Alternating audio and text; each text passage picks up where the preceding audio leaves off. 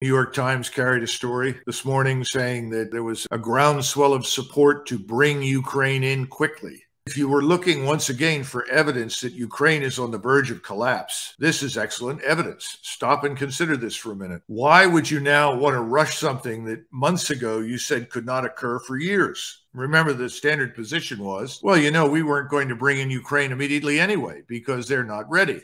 That was the argument last year. Now suddenly we have to bring in Ukraine. Why?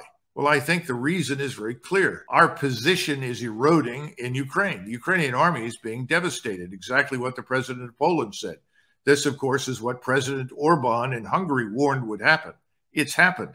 So if you know that you're losing and you don't want to admit that you've lost, if you're trying to regain face, there is a tendency historically to widen the war. How do you do that? Bring in Ukraine. The globalist allies in Berlin and other capitals in Western Europe in particular are all cheering this on because they're in the same boat as Biden. They're very much at risk of losing their positions in government across Europe. And this can be done without consulting the electorates. In other words, you just declare war over the heads of the people that elected you to power. Suddenly, we're at war now.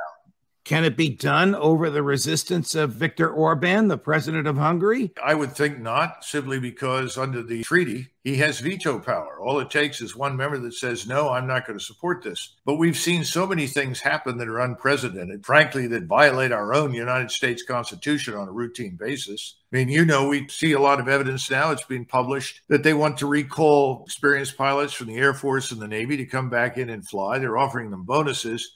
But as part of this, they've also been told there's a private firm that may be willing to hire you to fly for Ukraine. In other words, we're talking something like the Flying Tigers emerging for Ukraine. I mean, this is lunacy. This will bring us into war with Russia as well. This is not 1936. This is also unconstitutional.